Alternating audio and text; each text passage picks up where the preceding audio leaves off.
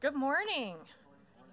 Thanks for being here for the first AGL Summit East. The AGL Association is a professional association for people working in government digital services, and it's standing up and taking shape at such an important time in the digital service movement. I'm Cori Zarek, and I will be your host for the day, walking us through an incredible set of speakers and panels and conversations with some great leaders from the digital service community. Since leaving my role in government as the Deputy U.S. Chief Technology Officer back in 2017, I've spent a lot of time thinking about what so many of the leaders in this room and beyond were able to accomplish over the last 5 to 10 years in the digital services and civic tech, public interest tech, whatever we're calling it, in this movement. Hundreds and really probably thousands of people in all levels of government all around the world have been taking a more customer-centric approach to how government delivers services and delivers its mission. And it's not only providing better outcomes for the public by and large, but it's also improving the experience for the people working in government. I got to play a very small role in that ecosystem, sitting in the Office of Science and Technology Policy at the White House, where some of this work kicked off and took hold at the federal level.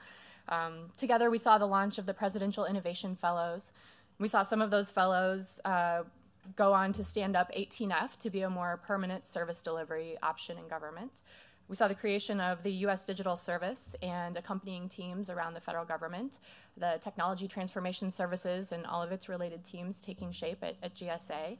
And we had an opportunity to work and learn a lot from our friends around the world, those in the UK at the Government Digital Service who came before a lot of us and who patiently coached us through a lot of these efforts, and have had chances to send some of our talent offshore. Our friends in Canada are continuing to carry this work forward, and it's important to also note that in addition to the great leadership coming from our governments all around the world, a lot of this work has also been spearheaded by folks outside of government and in civil society. People like Jen Pahlka, who founded Code for America 10 years ago and who has really been a leading voice in the civic tech movement, who actually took a year out of her time at Code for America to come and join government to help us get a lot of this going. And strong leaders outside of government are needed to support any sector, and certainly this one. So it's actually what caused me to take my recent role at Georgetown University at the Beck Center for Social Impact and Innovation, where we're building some teams and programs to support government digital services from outside of government. We recognize that there's only so much government folks can do. You're very busy running at the problems you need to solve day in and day out, and that is more than a full-time job. So setting up some support mechanisms outside of government where we can help to document the lessons learned and create opportunities to bring us all together to work on projects and share information is what we're up to at the Beck Center, and really what the AGL Association is all about and why we're here today at the AGL Summit. I was thrilled to hear about this relatively new organization that's focused on bringing people together, working directly inside of government and also those of us outside to find more ways to provide support for the people doing the work. There are a lot of opportunities that we can explore together through AGL, considering how to surface more options for training and skills building and sharing resources like case studies and templates and even job descriptions. Holding great events like this one where we can bring people together and connect on the work that we're doing on a day-to-day basis. So I'm looking forward to this day together, and looking forward to hearing from many of the leaders in this field, and looking forward to working together with all of you to consider how AGL can take shape and move forward in the days ahead. So to officially kick us off, I'd like to welcome Aaron Pava to the stage. Aaron is the Executive Director for the AGL Association, and he's, in his day job, the Chief Experience Officer for Civic Actions. Aaron spent some time with the U.S. Digital Service, where he worked on some efforts to modernize procurement, and he's put an incredible amount of work into putting this day together. So please welcome Aaron.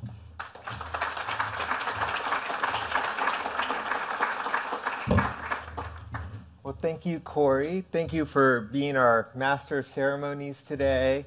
It truly is an honor to have you here. And thank you all for being here and being part of this important event, our first event in the nation's capital, really where this movement has started, as Cori described. So the AGL Association officially started as a nonprofit just over a year ago, and we've been gaining more and more members every week. Our mission is simple. We want to support the digital service practitioners like you with resources and a platform to help grow and connect this community and grow the movement. So we're honored to have so many speakers here today, over 30 speakers from federal, state, and local, and in the tech community. And I also want to thank our sponsors for truly making this event possible. They're the ones that took the leap of faith to really bring a new event together, and we couldn't have done it without them. Starting a new event is always a risk, and it really was their faith and their contribution that had us be here today. So Ad Hoc, Agile 6, Civic Actions, Code for America, Fearless, Flexon, GovLoop, Media Barn, Oddball, STSI, Truss, and Partners. All these partners truly are helping move forward this movement, and they're all represented here in the other room. And so I hope you have a chance to go meet with them, talk with them, understanding the kind of projects and solutions that they're up to. So let's all give them a round of applause for making this day possible.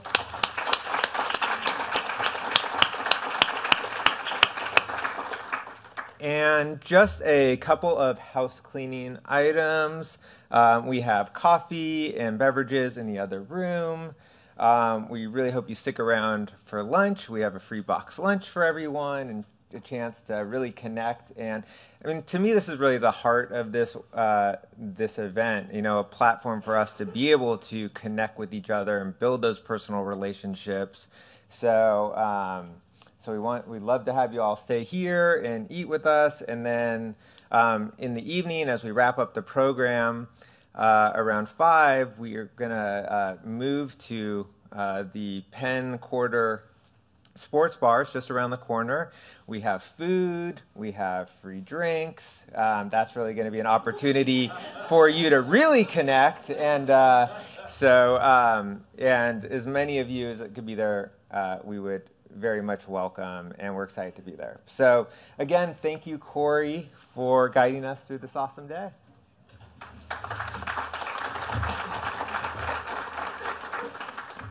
Okay. Our next speaker currently serves as a principal engineer in the Canadian Digital Service. Yes, one of our offshoots.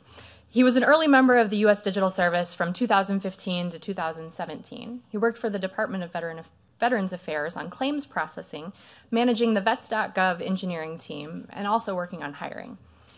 Jeff Maher has also worked with several state-level digital service teams via Code for America and Civic Actions, and also as a consultant. So today he will talk to us about framing work around outcomes. Please welcome Jeff Maher.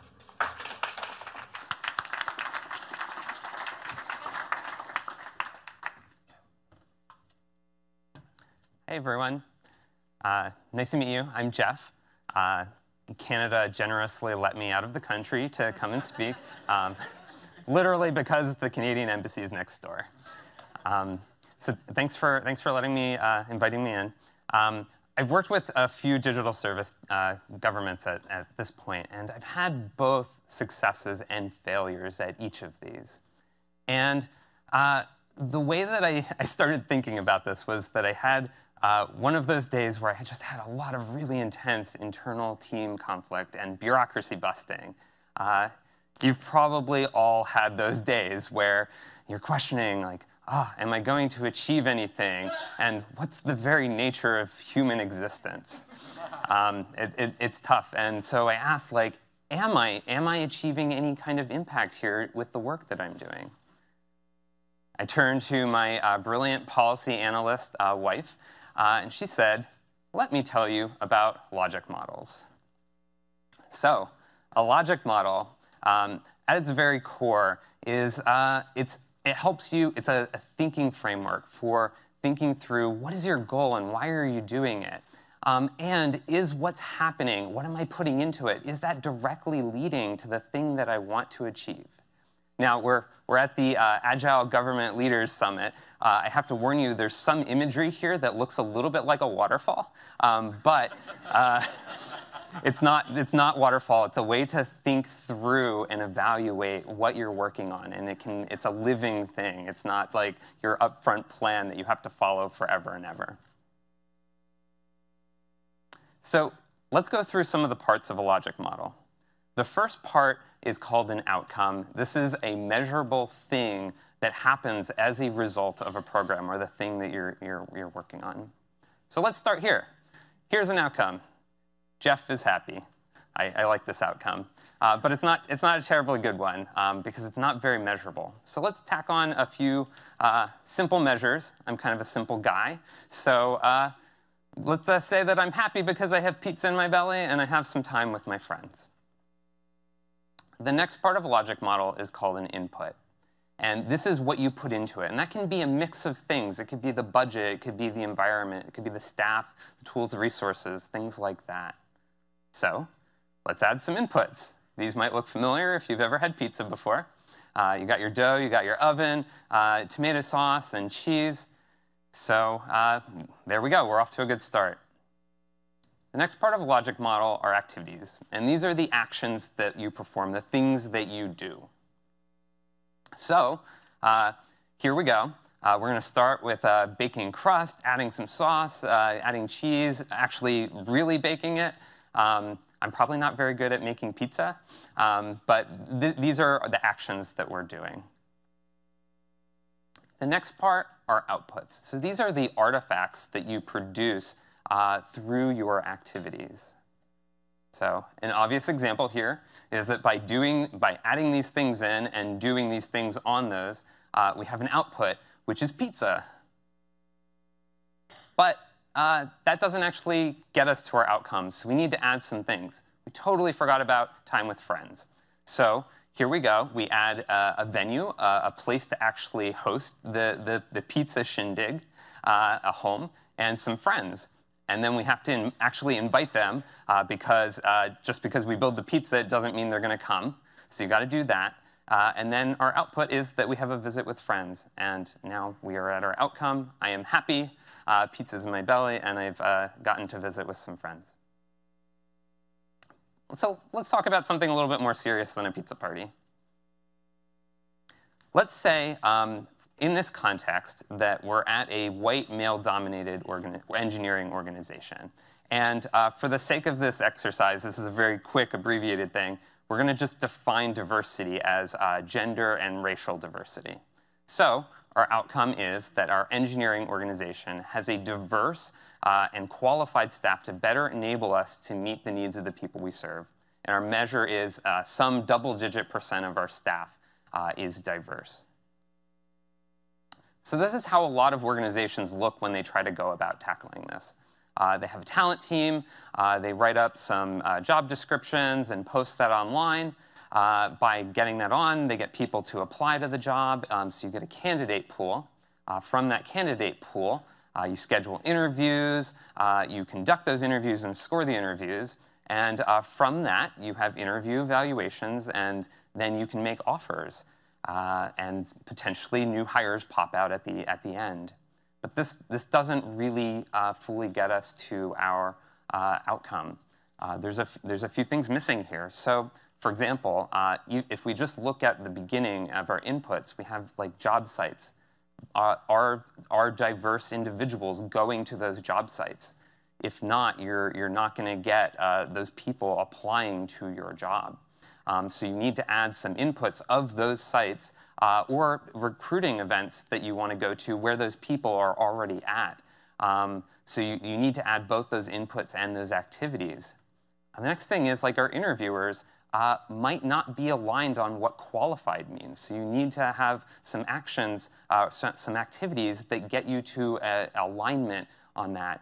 but you also need to train them with unconscious bias training, or getting them to be able to ask questions that allow for non-normative answers.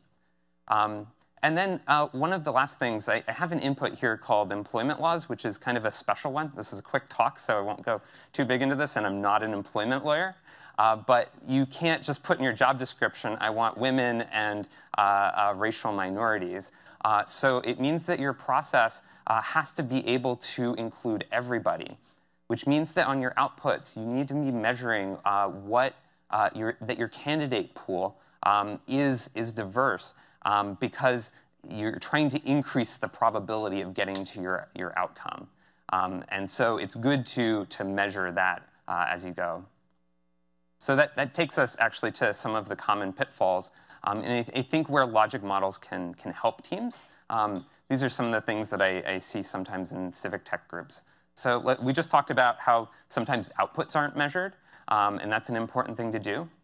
The next one is one of the most common ones. And I think civic tech in its early days had this problem more so than it does now. But people associated like, oh, I made a website and I made an app, and now like my outcome is achieved. But like a website or an app isn't an outcome in and of itself.